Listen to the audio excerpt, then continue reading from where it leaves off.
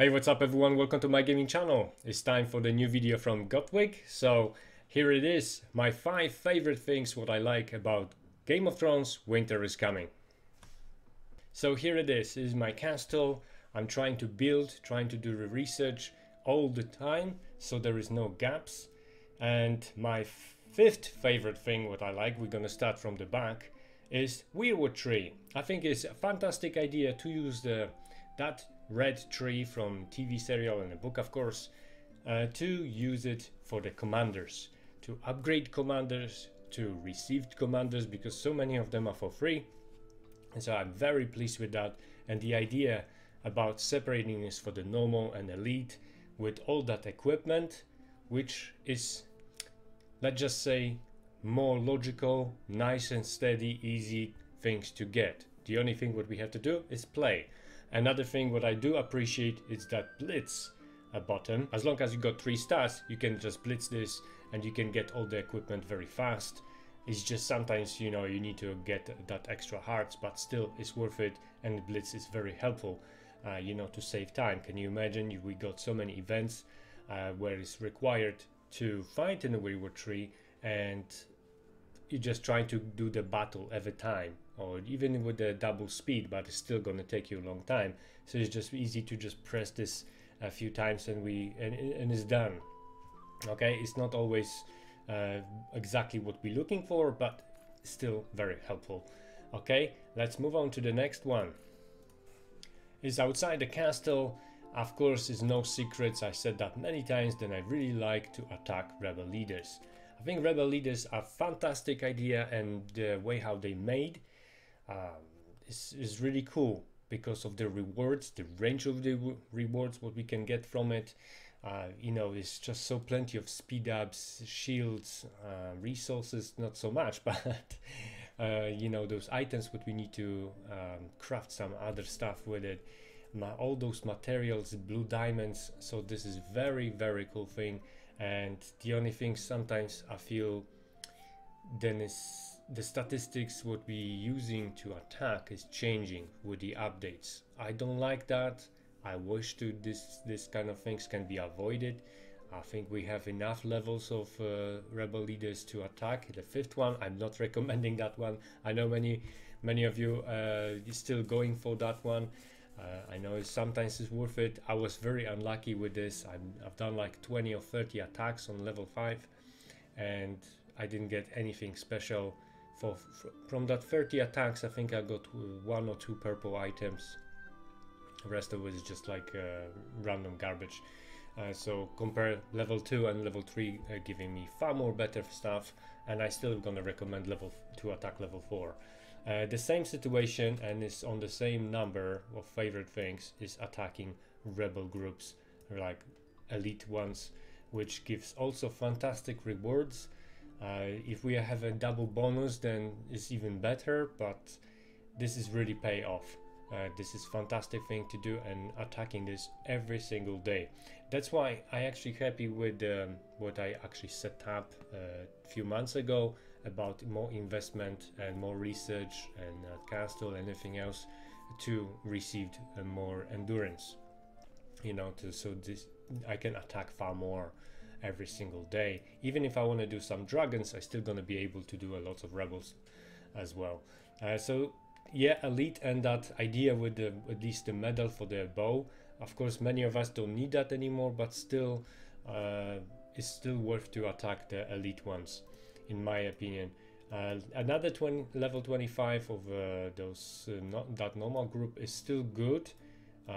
Sometimes you can get the rope from it. I think elite ones I'm more lucky with the red cooper, but with the normal 25, I don't know where they are now.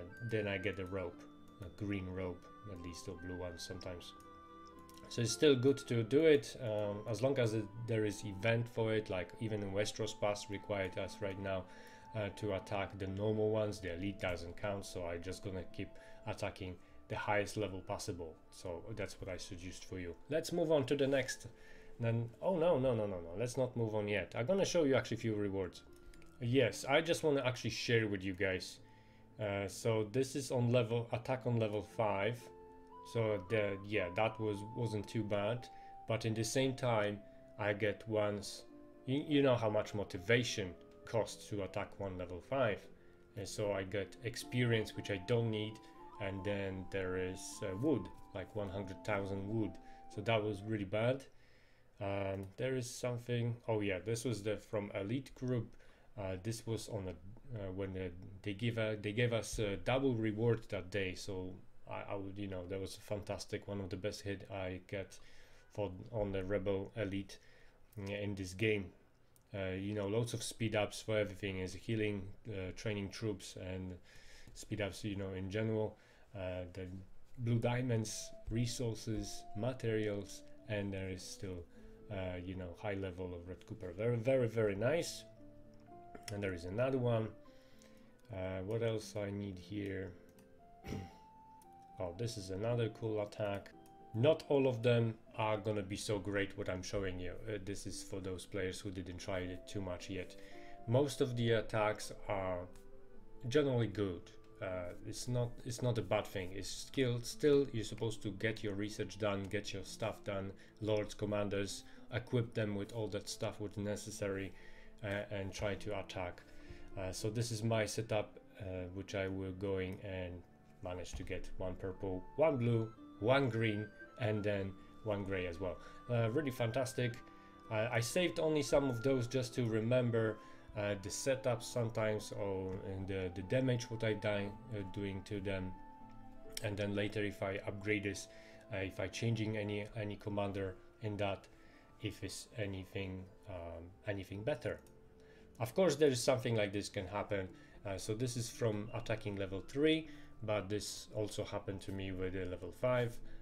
Don't worry about it. If you got something like this, just move on.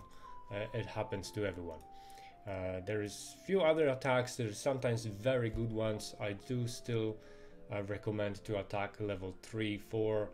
Level 2 is very good, but the worst what you can do is attack level 1. This is the only thing which you're supposed to do it on the beginning of the game. Even if you have a Westeros Pass task, you're still supposed to attack level 2, because the motivation what you're going to use for it for level 1s, and you think you're going to get that faster rewards or something. It's not true. It doesn't work that way.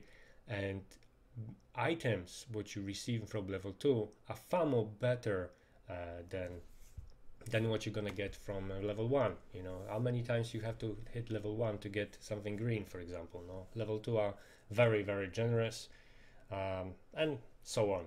Okay, I just want to share with you. I don't want to make this video too long. Let's move on to the next number. So the third thing are shields. You can see on the castles many of players are bubbled up.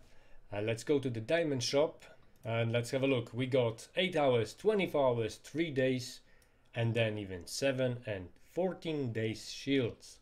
This is very important, very nice. This kind of stuff is missing from many games of this kind. That's why it's on my number 3. Also, there is so much easy to get them. The amount of those we're getting, like from those rebel leaders, and we're getting from so many events.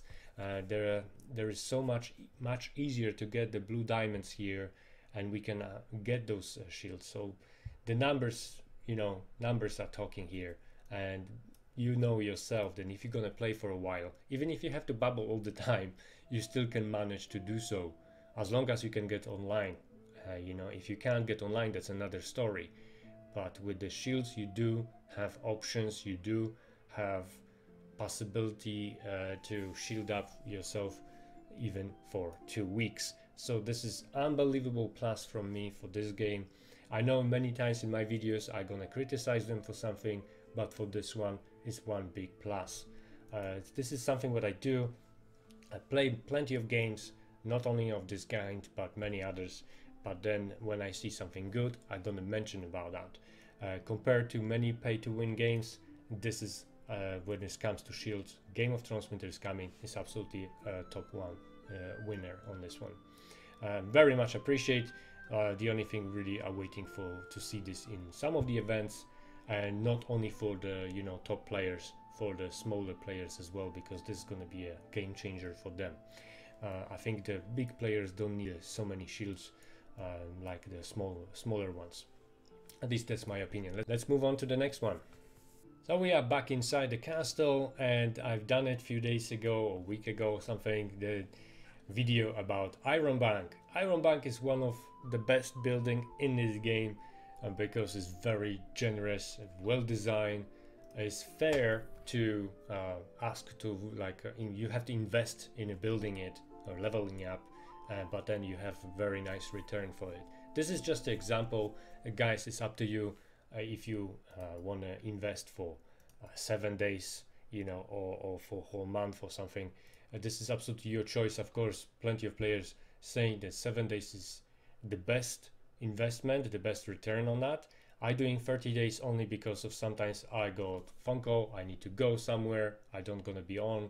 I just wanted to make sure that something is working here very well. Okay, happened a few times. I'm not taking the risks.